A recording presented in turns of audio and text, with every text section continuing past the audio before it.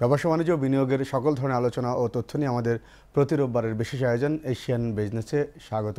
আপনাদের সঙ্গে আছি আমি হাবিবুর রহমান পলাশ। আমাদের আজকের আলোচনার বিষয় বিনিয়োগ পরিস্থিতি।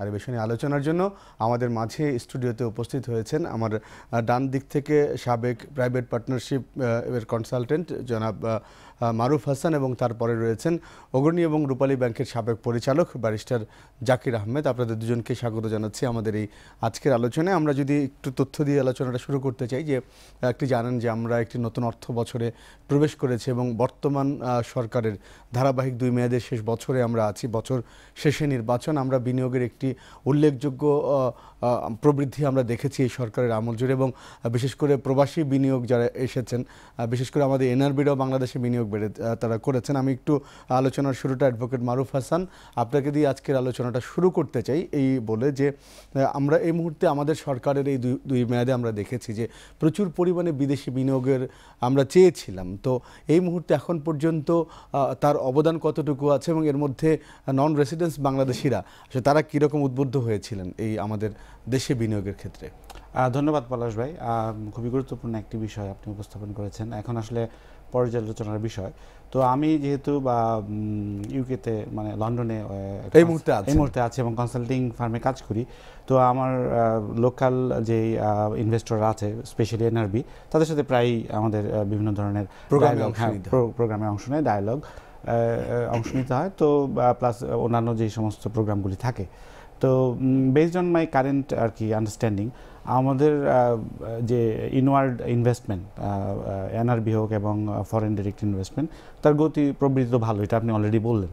তো এইটা কী কারণে হয়েছে সেই বিষয়টা আগে বলি। আপনি দেখেন গত কয়েক বছর ধরে লাস্ট যে সমস্ত প্রতিষ্ঠানগুলি এখানে আছে বিনিয়োগের সাথে জড়িত, লাইক বেজা, পিপিপি, এরা কিন্তু ইনভেস্টমেন্ট প্রমোশনের জন্য বিভিন্ন দেশে স্পেশালি লন্ডনে রোড শো শোকেসিং হয়।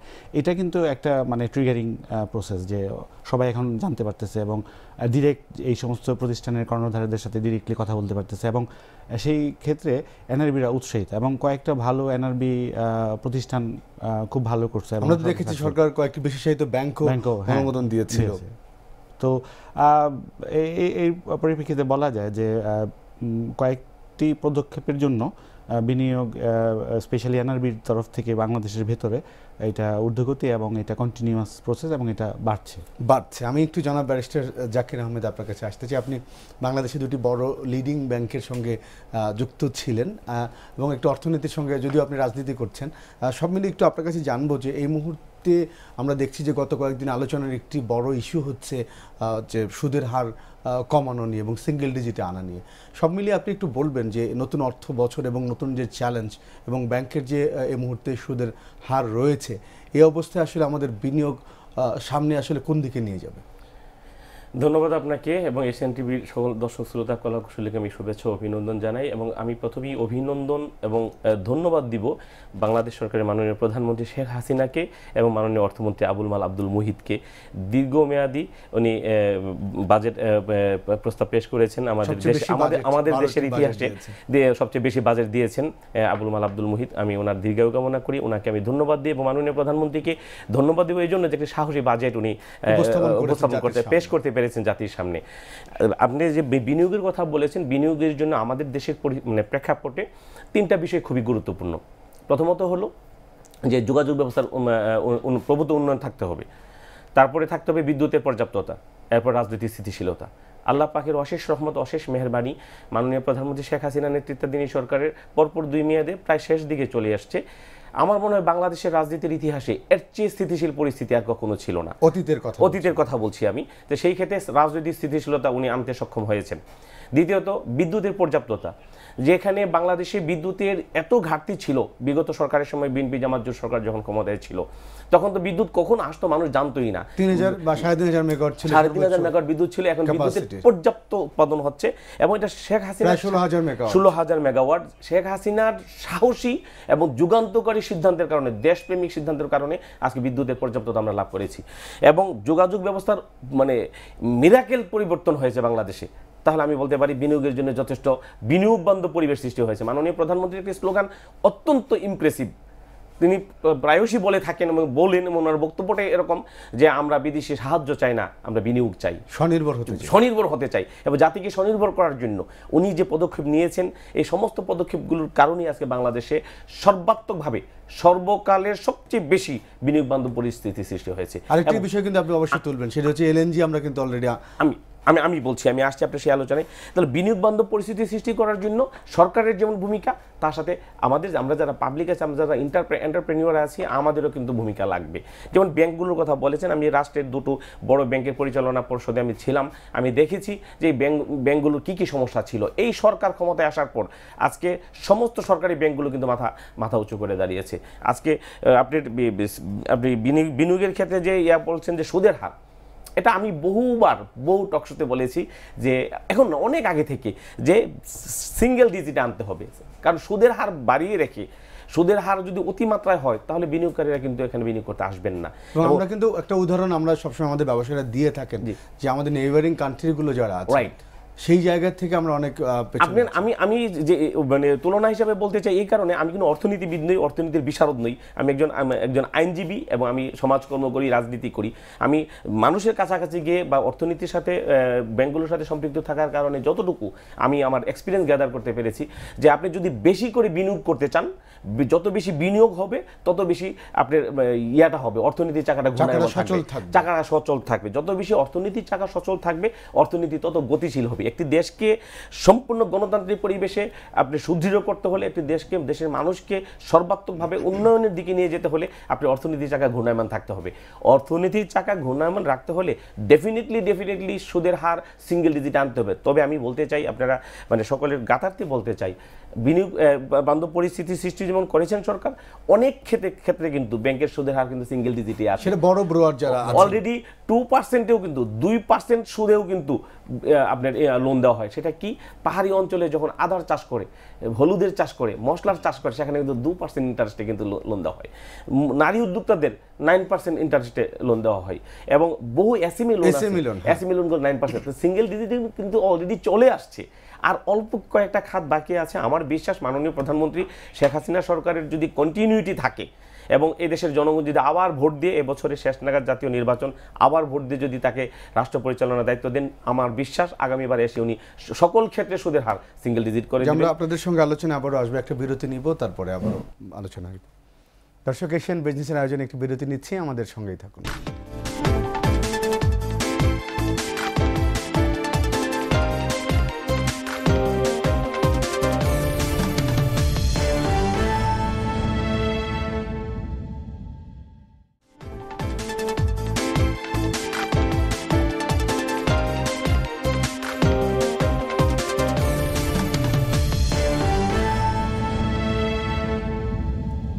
বিরতির পরে স্বাগত। এশিয়ান বিজনেসে আমরা কথা বলছিলাম বিনিয়োগ পরিস্থিতি নিয়ে। আবারও ফিরছি আমাদের আজকের অতিথিদের সঙ্গে আলোচনা। অ্যাডভোকেট মারুফ হাসান, আপনার কাছে বিরতির আগে শুনছিলাম প্রবাসী বিনিয়োগের বিষয় নিয়ে। আপনি একটু বলবেন যে আমরা বিনিয়োগ বোর্ডকে আমরা ওয়ান স্টপ সার্ভিসের আওতায় এনেছি এবং যে ধরনের অবস্ট্রাগল ছিল বিনিয়োগের ক্ষেত্রে, সেটা আসলে কতটুকু ওভারকাম করতে পেরেছি আমরা, এবং সেটি আসলে এই মুহূর্তে কতটুকু আন্তরিকভাবে গ্রহণ করছেন আমাদের এনআরবি যারা আজ বাংলাদেশে বিনিয়োগ করতে চান?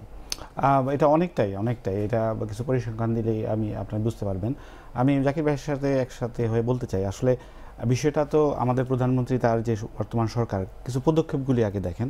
আপনি বললেন যে board of investment one stop service, plus আরও কতগুলি প্রতিষ্ঠান কিন্তু এই সরকারের আমলে হয়েছে, যেমন পিপিপি, এটা কিন্তু আগে ছিল না, পাবলিক প্রাইভেট পার্টনারশিপ, বেজা, বাংলাদেশ ইকোনমিক জোন অথরিটি, আপনার হাইটেক পার্ক অথরিটি, এগুলি পিএম অফিসের আন্ডারে বিভিন্ন ডেলিগেশনস। এদেরকে করার পরে মাননীয় প্রধানমন্ত্রী সবগুলি প্রতিষ্ঠানের সিইও কিংবা কর্ণধারী যারা আছেন তাদেরকে বলছেন যে আপনি এটা ইনভেস্টমেন্ট প্রমোশনের সাথে জড়িত প্রত্যেকটা জিনিস আপনারা ইজি করেন। ফলে এই যে প্রতিষ্ঠানগুলি বাইরে যাচ্ছে, প্রমোশন করতেছে, রোড শো করতেছে, ফলে হচ্ছে যে ফরেন ইনভেস্টররা তো আছেই, এনআরবি যারা আছে তারাও একটু সুযোগ পাচ্ছে to understand what's going on in our country and which sector they can invest. So আপনি দেখেন এই যে হাইটেক পার্ক অথরিটি কিংবা কালিয়াকৈর হাইটেক পার্ক, এখানে বিভিন্ন পার্কগুলিতে ফরেন ইনভেস্টর এনআরবিরাই কিন্তু আসছে। সো ওদেরকে এই সুযোগটা করে দিল কি অথরিটি, এবং অথরিটি তৈরি করলো কে? সরকার। সো এই বিষয়গুলি আসলে অনেকগুলি সাকসেস আছে, তো কিছু কিছু প্রবলেম থাকার কারণে জনগণ অনেকটা বিভ্রান্ত হয় যে আসলে এতগুলি সাকসেসের মধ্যে অল্প একটুটাই চোখে পড়ে, কিন্তু সাকসেসগুলি তো বুঝতে হবে এই যে ডেলিগেশন যে মানে একটা প্রসেস এবং এটা করতে যে সময় লাগে কিংবা এটা থেকে বেনিফিট আসতে গেলে যে পরিমাণ সময় দেওয়া দরকার সেটা তো আমাদেরকে এটা দিতে হবে, তাই না? প্লাস দেখেন এই প্রত্যেকটা ইয়েতে প্রাইভেট যে কনসালটেন্টরা এঙ্গেজ হওয়ার সুযোগ করে দিয়েছে গভর্নমেন্ট, যে অনেকে যেটা বলতে পারে যে ব্যুরোক্রেটিক ব্যাপারটা, এটা কিন্তু এখন অনেক কমে আসছে। আপনি পিপিপি অফিসে গিয়ে দেখেন প্রাইভেট সেক্টরের কনসালটেন্টরাও কাজ করতেছে, গভর্নমেন্ট অ্যাডমিন কিংবা অফিসাররাও তারাও কাজ করতেছেন, এবং প্রত্যেকটা ইয়েতেই কিন্তু এই সুযোগগুলি আছে। একটা জিনিস যেটা করা দরকার, যেটা আমার ধারণা, যে এই গভর্নমেন্ট অফিসের সাথে আর ইনভেস্টরদের মাঝখানে যে একটা লেভেল থাকে কনসালটেন্ট, এদের সাথেও একটা মানে প্রমোশন কিংবা কিভাবে হ্যান্ডেল করা যেতে পারে ফরেন ইনভেস্টররা যারা আসে, ওদের কালচার আন্ডারস্ট্যান্ডিংয়ের সাথে আমাদের দেশের কালচার, বিভিন্ন ল পলিসিগুলি কীভাবে একটা অ্যাকুমুলেট করে এই ডেলিভারিটা দেওয়া যায়, তাহলে আরও বেটার। কারণ আমি তো লন্ডনে কাজ করার সময় এই কিছু এনআরবি কোয়ারিজ আমাকে হ্যান্ডেল করতে হয়, কিংবা আমাদের তাদের সাথে কাজ করতে হয়, বুঝাতে হয় আমাদের পলিসিগুলি, যেহেতু আমি বাংলাদেশের অ্যাডভোকেট এবং ইউকের একজন অ্যাকাউন্টেন্ট। সো এই ব্রিজিংয়ের ক্ষেত্রে তখন আমার মনে হয় পিপিপির সঙ্গে কাজ করেছি, এবং পিপিপিতে এখন ধরেন যে প্রজেক্টগুলি আছে সবগুলি হিউজ এবং অনেক বড় এবং বড় ফাইন্যান্স ইনভলভমেন্ট প্রজেক্ট, এবং সবগুলি ধীরে ধীরে আগায় যাচ্ছে। কয়েকটা প্রজেক্ট অলরেডি কমপ্লিট হয়েছে এবং কিছু হচ্ছে, কিন্তু এই প্রজেক্টগুলি বড় হওয়ার কারণে এই রেজাল্টটা ঢাকার হানি ফ্লাইওভার এক্স্যাক্টলি, এবং এই রেজাল্টটা দেখবেন নেক্সট 5 ইয়ারে আপনি দেখবেন যে এটার প্রতিফলন, কারণ এটা একটা লম্বা সময়, তাই না? আমরা একটু এবারে জানা ব্যারিস্টার জাকির আহমেদ আপনার কাছে আসতে চাই। এখন আমরা যে পরিস্থিতিটা নিয়ে আলোচনা করছিলাম বিরতির আগে, সেই জায়গা থেকে বলবো যে এই মুহূর্তে আপনি যেটা বললেন যে মাননীয় প্রধানমন্ত্রী যে ডিরেকশন দিয়েছেন আর এরপরে ব্যাংকগুলো শুরু করেছেন, এই অবস্থায় আমাদের কর্মসংস্থান দরকার, আমাদের বেকারত্বের হার কিন্তু আমাদের ইকোনমির চেয়ে বেশি। এই মুহূর্তে আসলে উদ্যোক্তাদের আসলে কীরকম চ্যালেঞ্জ নিতে হবে? শুনেন, সরকার পলিসি মেক করে দিবে এবং এই পলিসিগুলো বাস্তবায়ন করবে, সকলে মিলিয়ে করতে হবে, সকল যার যার অবস্থান থেকে। যেমন ধরেন সরকার একটা পলিসি মেক করবে, এর বাস্তবায়ন করবে কে? যারা মধ্যস্বত্বভোগী, যারা, যেমন সরকার একটা পলিসি দিল যে আমি সিঙ্গেল ডিজিটে করে দিলাম, এটাকে মার্কেটিং করতে হবে, বিনিয়োগ বান্ধব ব্র্যান্ডিংটা করতে হবে ব্যাংকগুলোর পক্ষ থেকে। আমি জানি না এখন ব্যাংকগুলো থেকে কী ধরনের উদ্যোগ নেওয়া হচ্ছে। আমরা যখন পর্ষদে ছিলাম তখন কিন্তু এই ধরনের বিভিন্ন প্রকার প্রচারণা, মানুষের মধ্যে একটা সচেতনতা, অ্যাওয়ারনেস বিল্ড আপ করতে হবে। যেমন আগে কিন্তু মানুষ ব্যাংকে টাকা রাখতেন না, মানুষ মনে হয় ব্যাংকে টাকা রাখাটা রিস্ক, এখন কিন্তু মানুষ ব্যাংকমুখী। যেমন গ্রামের মানুষও এখন ঘরে কোনো টাকা রাখে না, ব্যাংকে রাখে। এই যে মানুষকে ব্যাংকমুখী করা, মানে মানুষকে অর্থনীতি সম্পর্কে সচেতনতা সৃষ্টি করা এবং বিনিয়োগ করার জন্য মানুষকে যে মানে উদ্বুদ্ধ করা, এগুলো করতে হবে ব্যাংকের পক্ষ থেকে। ব্যাংকের পক্ষ থেকে সিদ্ধান্ত দিতে হবে, অফিসাররা যেতে হবে। এবং আমরা দেখেছি যে বাংলাদেশের প্রাইভেট ব্যাংকগুলো কিন্তু যথেষ্ট এই কাজগুলো করে থাকেন, এবং সরকারি ব্যাংকগুলো এখন তাদের সাথে তাল মিলিয়ে করার চেষ্টা করছেন। অর্থাৎ এই বিনিয়োগ বান্ধব পরিস্থিতিটা এখন বিরাজমান, তাকে কাজে লাগানোর জন্য কাজ করতে হবে ব্যাংকগুলোর পক্ষে। সরকার কিন্তু বাড়ি বাড়ি যে মার্কেটিং করবে না। যেমন ওই অ্যাডভোকেট মারুফ হাসান যে কথাটা বললেন, যে এনআরবিদের সম্পর্কে বললেন, বিদেশি বিনিয়োগকারীদেরকে আকৃষ্ট করার জন্য আমাদের ফরেন মিনিস্ট্রির পক্ষ থেকে একটা ভালো ভূমিকা রাখতে পারে। এটার সাথে সাথে সমন্বয় করতে হবে অর্থ মন্ত্রণালয়, বাণিজ্য মন্ত্রণালয়। এখন মানুষের তারাও সমস্যা একটা আছে, সর্ষের মধ্যে কিছুটা ভূত আছেই। যেমন এম্বাসিতে যারা আছেন তারা আসলে কাজ করতে চান না, তারা রিস্ক নিতে চান না। একটা কথা আছে, নো রিস্ক নো গেইন। কি দেশকে এগিয়ে নিয়ে যেতে হলে আপনাকে তো রিস্ক নিতেই হবে। সেই প্রসঙ্গে আমি বলতে চাই, বঙ্গবন্ধু যদি রিস্ক না নিয়ে স্বাধীনতার নেতৃত্ব না দিতেন, তাহলে বাংলাদেশ আজকে স্বাধীনতা পেত। আজকে আমরা স্বাধীন দেশের নাগরিক। রিস্ক নিতে হবে, যে কোনো ক্ষেত্রে রিস্ক নিতে হবে। আমরা আরেকটা বিরতিতে যাই। দর্শক, এশিয়ান বিজনেসের আয়োজনে আরেকটা বিরতি নিচ্ছি, আমাদের সঙ্গেই থাকুন।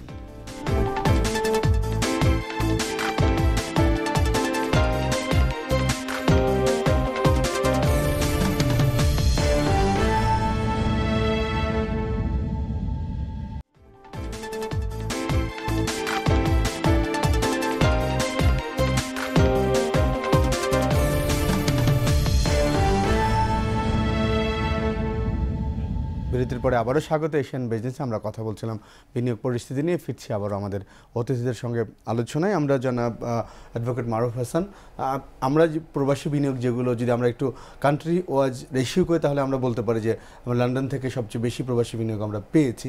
তো সব মিলিয়ে একদমই সরকারেরও শেষ বছর শেষ সময়ে এসছে নতুন একটি বাজেট, আমরা যেটা বলছিলাম এই মুহূর্তে আসলে এই যে অবস্থানটা ধরে রাখতে করণীয়গুলো কি করতে হবে আমাদের, যাতে করে বাংলাদেশমুখী থাকেন। এবং আমি জানি যে একটা হিউজ ভলিউম আছেন যারা এনআরবি আছেন তাদের কাছে, তারা এই দেশে নিয়ে আসতে চান। করণীয় তো অনেকগুলি বিষয়, ছোট্ট যেহেতু সময় অল্প বলি। আমার যেটা ধারণা এবং আমি যে সমালোচনাগুলি লন্ডনে বসে শুনি কিংবা দুবাইতে আমি যখন ইন্টারাক্ট করি ওইখানে এনআরবি ইনভেস্টরদের সাথে, তো ব্যাপারটা কি যে এখানে যে সমস্ত এনআরবি অ্যাজ এন ইনভেস্টর অথবা কোম্পানি হিসাবে আসেন, তাদেরকে তাদের ইমেজটা কিংবা তাদের যে ব্র্যান্ডিংটা যদি সুন্দরভাবে করা যায় কিংবা তারা যদি কোনো প্রবলেমে পড়ে সেটা যদি দ্রুত অ্যাড্রেস করা যায় কিংবা তারা কখনো প্রবলেমে পড়লে যেহেতু ওরা এনআরবি ইনভেস্টর সেক্ষেত্রে লোকাল যে কমপ্লায়েন্স রেগুলেটরি বডিজ আছে তারা যদি তাদেরকে একটু মাইল্ডলি কিংবা কর্ডিয়ালি হ্যান্ডেল করে তাহলে এটা আমার মনে হয় ভালো ওদেরকে অ্যাট্রাক্ট করে। কারণ এই এনআরবিরা ওইখানে গিয়ে তো বলে যে বাংলাদেশের পরিস্থিতিটা একজন অ্যাম্বাসেডার। সো সেই ক্ষেত্রে তাদের ইমেজ এবং রেপুটেশন এবং গুডউইলটা যদি আমরা একটু প্রোটেক্ট করতে পারি, হয়তোবা তারা ধরেন বিষয়টা এমন যে তারা তো এখানে রেগুলার থাকেন না, এখানকার পলিসি কিংবা লোকাল যে কাস্টমারি যে ব্যাপারগুলি সম্বন্ধে জানেন না, এখানে আমরা কনসালটেন্টরা হেল্প করি তাদেরকে। সো একটা প্রবলেম যদি হয় ডিরেক্টলি ওদের কাছে কিন্তু চলে যায়, তারা ফরেন ইনভেস্টর, কারণ তারা তো আসলে এনআরবি হলে ওরা সিটিজেন অফ ইউকে, তো ইউকে সিটিজেন, ওখানেও কিছু পলিসি আছে যে ব্রাইব করাপশনের ব্যাপারে ওদের যে সতর্কতা, এটা আমাদের এই কালচারটা একটু ডিফারেন্ট। সো ওরা যখন একটা প্রবলেমে পড়ে যায় তখন যদি আমরা এটা নেগেটিভলি প্রচার করি কিংবা তাদেরকে হ্যারাস করার চেষ্টা করি, কারণ ওরা তো ইচ্ছাকৃত না, ওরা তো লোকাল কনসালটেন্ট, লোকাল আইনজীবী, লোকাল অ্যাকাউন্টেন্টদের দ্বারাই পরিচালিত। সো তখন ওই ইমেজটা হ্যাঁ যদি খুব খারাপ কিছু করে ডেফিনেটলি লোকাল যে রেগুলেশন আপডেট করবে, বাট অ্যাকশনটা পরে মানে একদম ফাইনালি না হওয়ার পরে যাওয়াটা ঠিক না, অপপ্রচার যাতে এক্স্যাক্টলি এরকম কয়েকটা বড় আমরা ব্যারিস্টার জাকির আহমেদ একদমই শেষ পর্যায়ে আলোচনা, আপনি একটু এই পর্যায়ে বলবেন যে আসলে বাংলাদেশের আমরা যেটা আলোচনায় একটা বিষয় তুলে আনলাম যে সরকার হচ্ছে পলিসি তৈরি করে দেবে এবং আমরা দেখেছি যে সরকার প্রচুর পরিমাণে অথরিটিজ তৈরি করে দিয়েছে বিনিয়োগের জায়গা থেকে। একদমই এই জায়গা থেকে বলবো যে আমাদের যারা উদ্যোক্তা আছেন এবং যারা উদ্যোক্তা হতে চান তাদের আসলে কি ধরনের সাহসী ভূমিকা রাখতে হবে বাংলাদেশের কর্মসংস্থানের জন্য, বিনিয়োগের জন্য? আমি এই প্রসঙ্গে বলতে চাই, মাহাতির মোহাম্মদকে একবার প্রশ্ন করেছিলেন ইউনাইটেড নেশনসের কনফারেন্সে সাংবাদিকরা যে তুমি এত অল্প সময়ের মধ্যে তোমার দেশটাকে এত উন্নত করলে কিভাবে? তিনি বললেন, শুধু 3 বার উত্তরটা দিলেন, 3 বারই বললেন দেশপ্রেম। দেশপ্রেম থাকতে হবে, একজন রাজনীতিবিদের সাহস থাকতে হবে, দেশপ্রেম থাকতে হবে, সততা থাকতে হবে, যা ছিল জাতির জনক বঙ্গবন্ধু শেখ মুজিবুর রহমানের মধ্যে। তার ধারাবাহিকতাই মাননীয় প্রধানমন্ত্রী শেখ হাসিনার মধ্যে দেখেছি, ওনার মধ্যে সাহসিকতা আছেন, দেশপ্রেম আছেন এবং ওনার মধ্যে সততা আছেন, দ্রুত সিদ্ধান্ত নিতে পারতেছেন। এগুলো বাস্তবায়ন করার জন্য আমি আপনি আমরা যে যেখানেই থাকি না কেন, যেই দলই করি না কেন, বাংলাদেশের প্রশ্নে, বাংলাদেশের উন্নয়নের প্রশ্নে আমরা এক ও অভিন্ন একযোগে কাজ করা উচিত। কারণ এই দেশটা যদি ভালো থাকে, দেশের অর্থনীতি যদি সমৃদ্ধশালী হয় তাহলে আমরা সকলেই ভালো থাকবো। কারণ এই দেশটা তো আমাদের সকলের, বঙ্গবন্ধুর নেতৃত্বে মুক্তিযুদ্ধের মাধ্যমে অর্জিত বাংলাদেশের মা মাটি মানুষ, এই মানচিত্র, এই দেশ, এই সবটাই আমাদের সকলের। আমি বলতে চাই আজকে পৃথিবীর বহু দেশে অর্থনীতির মন্দার কারণে দেউলিয়া হতে চলছে, সেখানে কোম্পানি থেকে চাকুরিচ্যুত হচ্ছে কর্মচারীরা, বাংলাদেশের সরকারি কর্মকর্তা কর্মচারীদের বেতন বৃদ্ধি পাচ্ছে।